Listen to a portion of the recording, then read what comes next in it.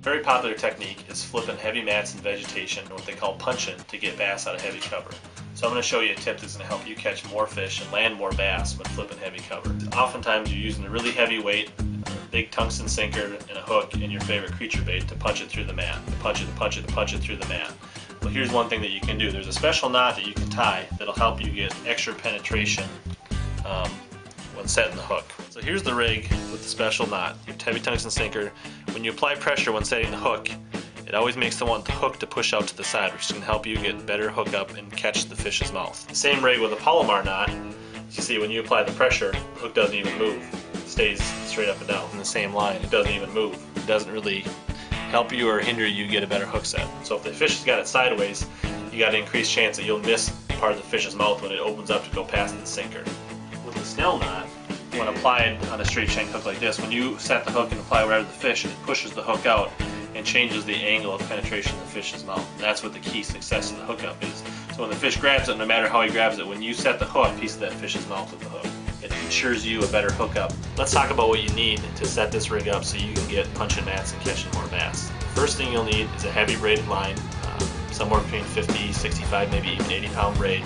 You need a heavy true tungsten sinker, somewhere between 3/4 ounce to 1.5 ounces to help you punch the mat and get that weight through.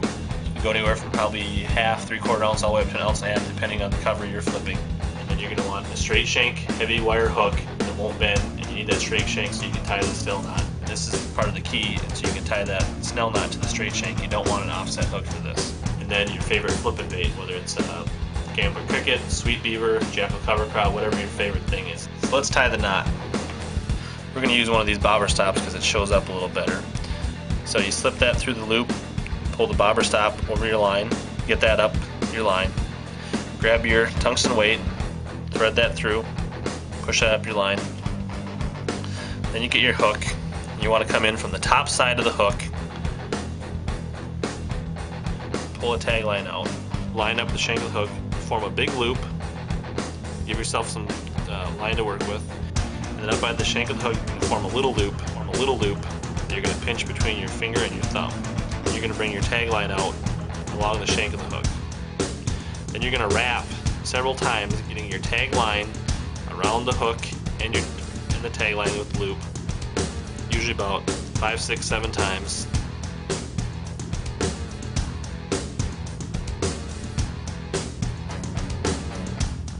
Kind of bunch up your loops so they're up close to the eye,